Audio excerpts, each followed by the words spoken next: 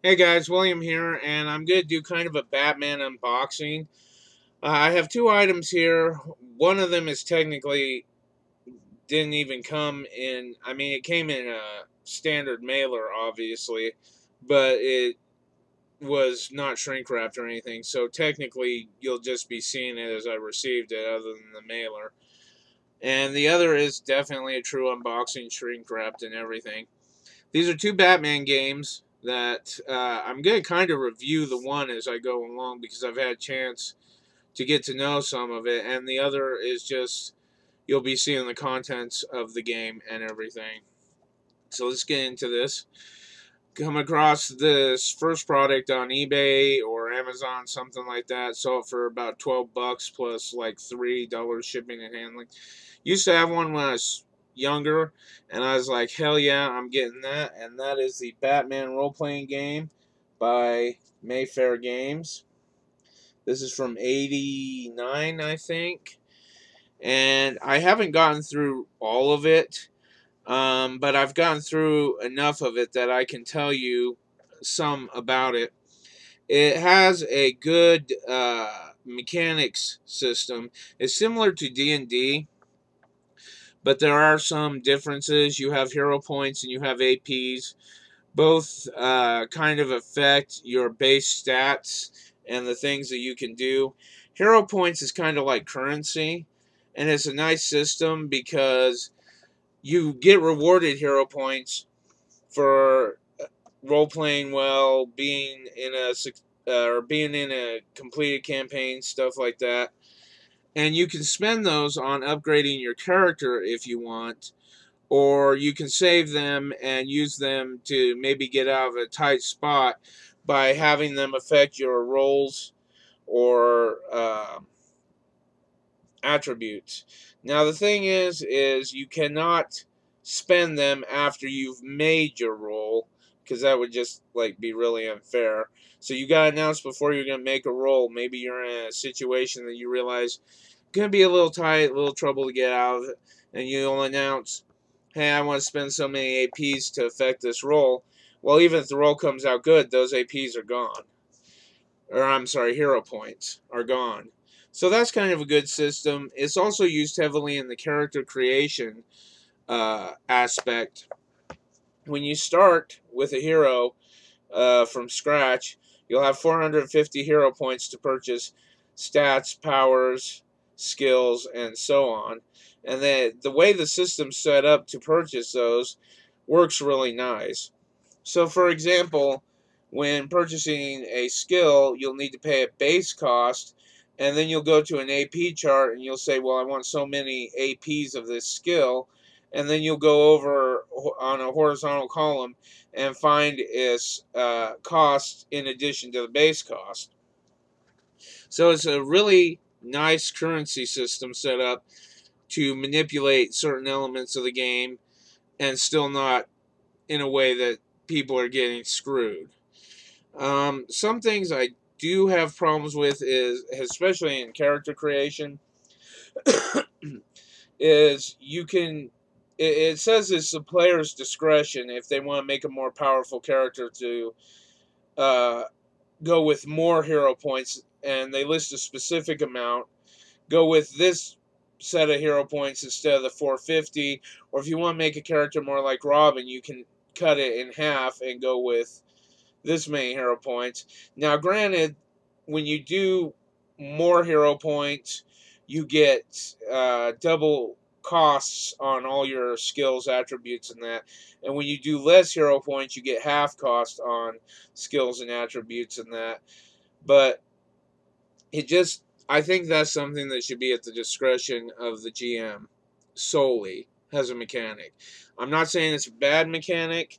You know, maybe a GM's got a bunch of advanced players who've been their way around the game and haven't played in a while, and they want to create a new character, and they want to do, you know, more powerful characters, not start out with such weak characters.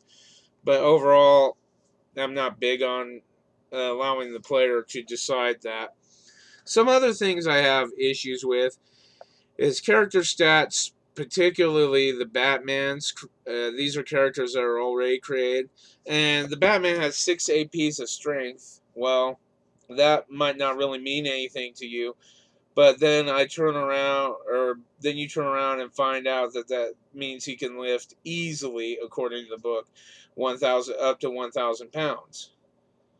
Batman's good. He's not that good, you know. I know has the meme egos, goddamn Batman, but even the Batman cannot easily lift 1,000 pounds. So I do have some issues with that. Other than that, I have issues as far as the powers, that they don't have a paralysis power.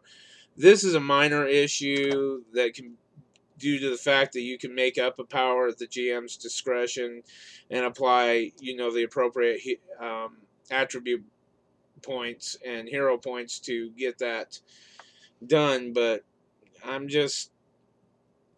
thinking that in Gotham City, there's got to be at least 5 numbnut thugs baseline who have thought of a paralysis machine.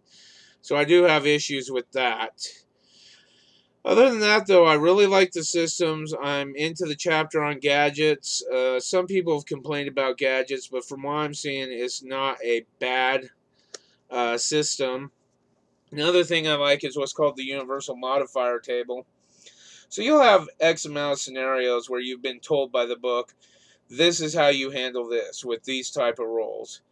But if there's a situation that comes up that isn't covered in the basic minutia of the book, you can apply the universal modifier table to assess difficulty. So I do like that. But yeah, overall, I've read this thing before. It was a long time ago.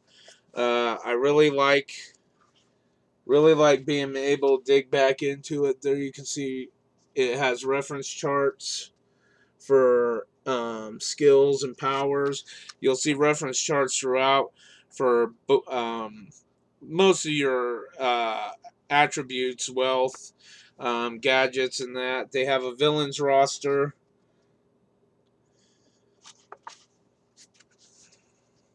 Calendar Man, Catman, Catwoman. I don't like that characterization seems limited as far as they have heroes, and fortunately, yeah, let's try that again. Fortunately, is during the time that you have Nightwing, so you'll have Batman, Robin, Nightwing. So yeah, really happy with that purchase. And I'm going to move into the other game now that I've given enough about that. This is actually a theme based on a game known as the Love Letter. I'm not too familiar with it. It's just basically the Love Letter game with a Batman theme applied. They did make one change to it, and if you see the back, it says, a new twist on the Love Letter game. And it says the idea is to capture the Arkham Asylum inmates, and it's claimed to be a game of risk, deduction, and luck for 2 to 4 players. They have you can earn Batman tokens by eliminating opponents and by winning each round for a new spin on the classic Love Letter. So I guess the token element is new in that. Either way, we're going to open this puppy up right now. Hopefully not damage anything else, because I'm still a little torqued about damaging the Ships of Thesis in my other review. Well, not review, unboxing technically. So you can see this is a nice little packaged card game. It doesn't take up a lot of space, obviously. You can just set it just about anywhere and not have issues. Here we have a bag of Batman tokens. Here we have the rule booklet. And here we have just a standard, very thin deck of cards. Perhaps this is the reason why it's such a fast-to-play game, because they do say it's a very quick to play game. It's being referred to as a 15-minute game. So I think that has to do a lot with the way it's set up.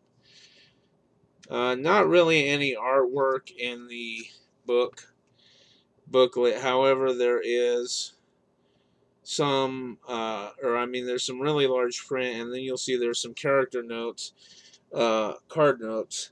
So I am assuming that there's kind of a difference in what these cards can do, but I'm not sure. So, yep, that's pretty much it for the Batman unboxing. You've seen the Batman role-playing game. I went into some depth on that. And you see the Batman Love Letter game. See it again. Looks like a really cool game. When I play it, I'll let you know how it goes.